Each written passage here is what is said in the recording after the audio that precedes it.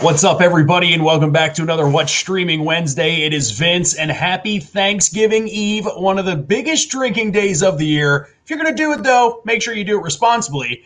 And if you're going to do it at home, we have some friends with us from the Traveling Tap, Tim and Amber Weaver, owners of the Traveling Tap, who have some cocktail recipes that you can use tonight for your maybe in-home, socially distant Thanksgiving Eve. How you guys doing today?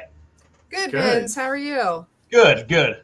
So give us some of the holiday drink recipes people can use from now through New Year's Eve. Well, we actually have some of the warmer drinks that are coming up.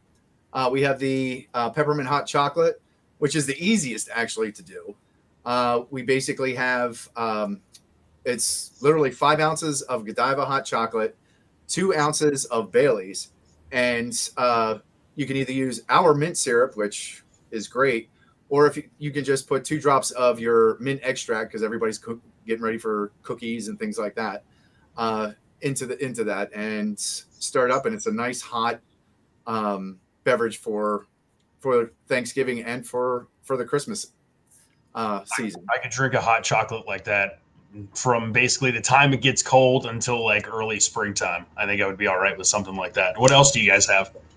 We have basically a salted caramel martini. It's, again, Godiva chocolate syrup. You would put 1 ounce of Godiva chocolate syrup in. You'd have 1 ounce of Van Gogh caramel vodka, 2 ounces of Bailey's. You take a little salt for the rim. You can use cream de cocoa will be a little cheaper, which will actually make it a little better for price point. And 2.5 ounces of half and half. You shake it up, you pour it into the martini glass, and you can get the syrups and things from us or from various places around, and coat the glass with caramel or chocolate and pour it in. It's one of those, like you said, it can be done around Christmas time or all throughout the year.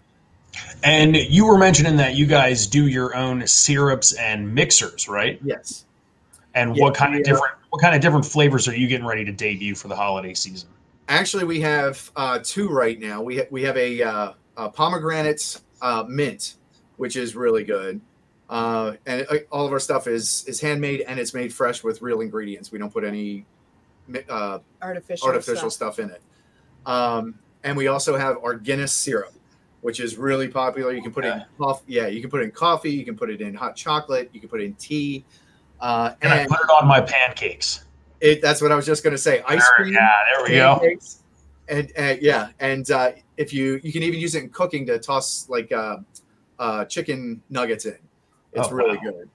That sounds delicious. But yeah, we make it from Guinness, but it is non-alcoholic. So it's on our website going up most likely the following Monday, and you'll be able to pick that up, and we'll even ship it to you.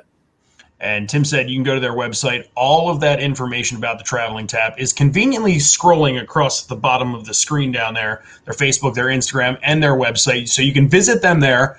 Any other drink recipes before we move on to a little bit more about you guys? No.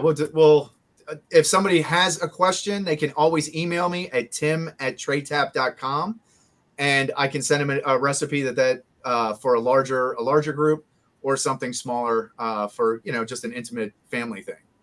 So very cool. So looking past the holiday season, what are some trends that you guys are starting to see for signature cocktails in 2021? We have some of the trends that we're seeing is with the bourbons that are out. They're actually on the decline. Everybody knows what their bourbon, the bourbons that they like, and they're going less of the bourbon, trying to do an old fashioned bar, which is beautiful, but it does take time at the weddings and such. That seems to be on the out.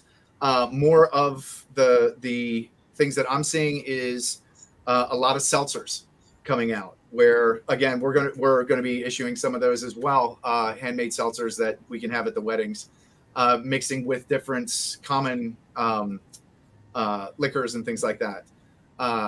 That's some of the stuff that is the trend is going to. Kombucha is still sitting on that outside edge. It doesn't quite know if it wants to come in or go out yet. But those are some of the things that we're seeing. The signature cocktail stations that we do, that's becoming a huge thing.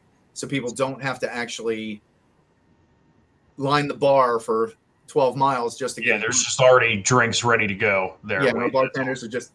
I do like when I go to a wedding and they do have a signature cocktail and it's just like, I'll have that. Give me that. That's the easiest thing you can do. It's great because we actually have a signature cocktail station that's manned. It's already made and we're actually just handing it out so people have a drink in hand within 30 seconds after walking through the door. Moving away from drink trends, what are some new things that you guys are introducing in the next year? We have we are actually in the process of building them right now as our brand new bars, which with COVID in mind, we are going to have rinsing stations built into the bar.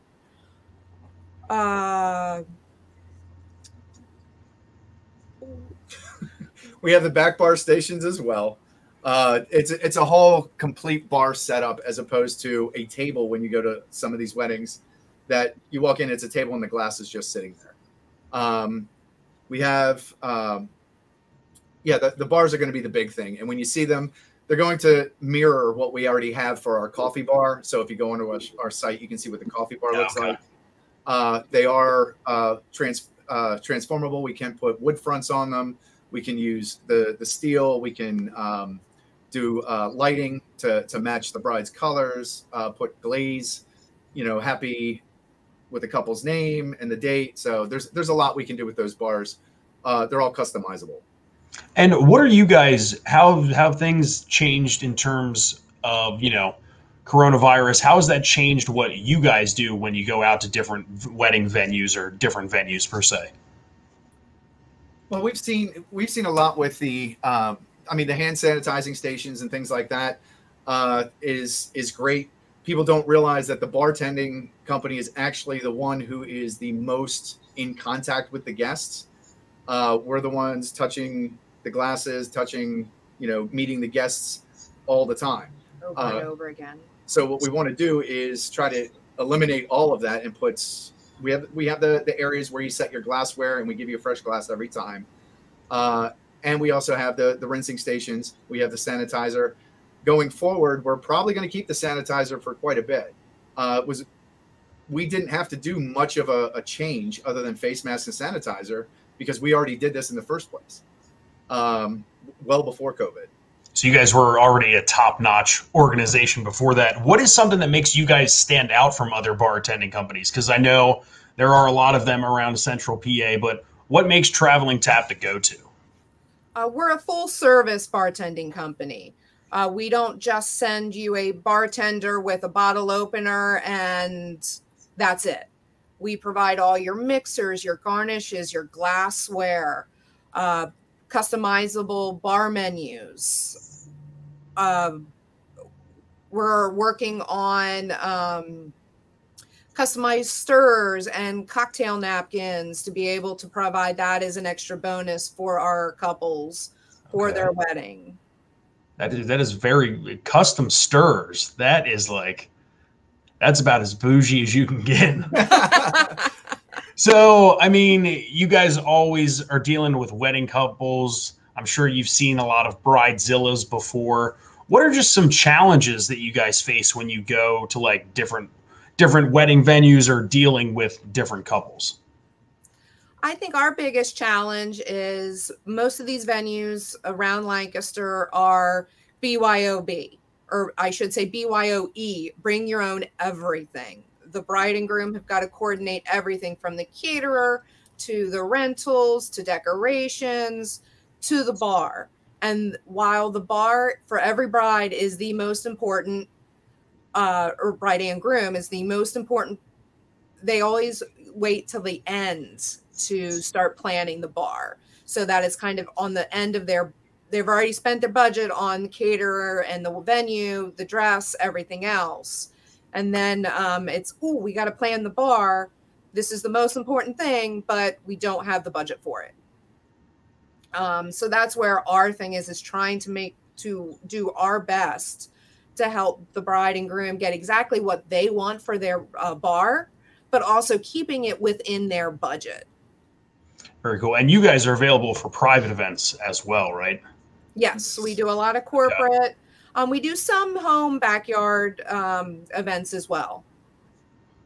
And I know from a different aspect, we've worked with you guys before for our Buchanan Fest sad face emoji that we weren't able to have a Buchanan Fest this year. Hopefully in 2021, we can get back to it. Tim, Amber, owners of the Traveling Tap, thank you for joining us today. Again, if you have any cocktail questions, need some recipes for your holiday gatherings, you can email them. All of their information is scrolling across the bottom. You can visit them at www.tratap.com, TRATAP.com. Guys, thanks for joining us. Thanks for having us.